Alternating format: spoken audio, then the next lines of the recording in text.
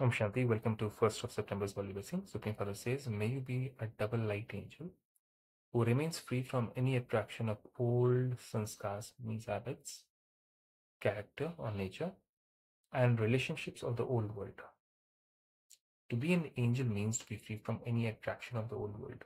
Old world means Kali. Kali means where everybody is extremely enticed and excited and attracted towards the worldly things, gadgets, things, people, relations, and a lot more.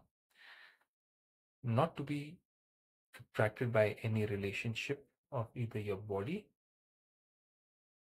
or any physical person or possession.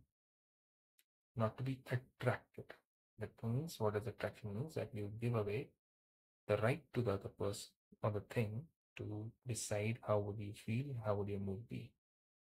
In the same way, you have to be free from any attraction of old sanskars.